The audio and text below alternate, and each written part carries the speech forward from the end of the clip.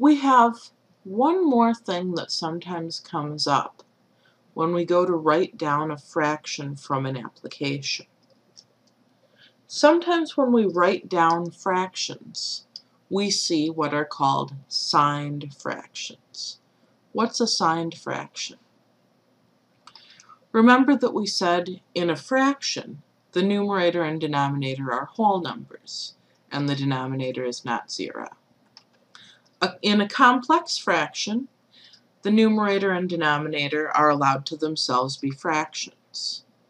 In a signed fraction, the numerator and denominator are allowed to be any integers, including negative ones.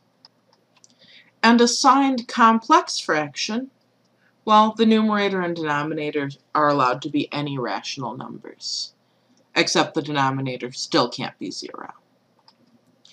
Okay, well, what do we do with a signed fraction? If we encounter a signed fraction or complex fraction, the rules of division tell us whether it's positive or negative. So, for example, 3/2, of course, is positive. -3/2, -3/2 is negative. +3/2 is also negative, but -3/2 is positive because it's a negative number divided by a negative number.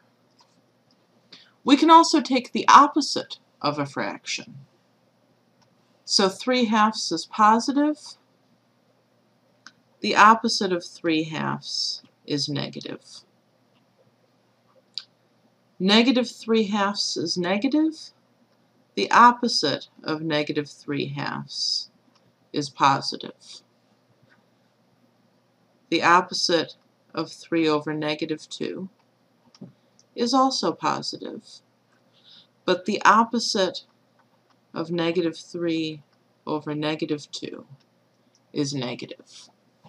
Notice I've just put these fractions in parentheses so that it's easy to read with that opposite in front. One of the things that we can do if we want to determine really quickly whether a signed fraction is positive or negative is just count the negative signs. If the number of negative signs is even, then the number is positive. Here we see 0 negative signs, 2 negative signs, 2 negative signs, 2 negative signs. If the number of negative signs is odd, then the number is negative. Here we have 1 negative sign, 1 negative sign, 1 negative sign, 3 negative signs. To quickly determine whether the number is positive or negative, just count the number of negative signs.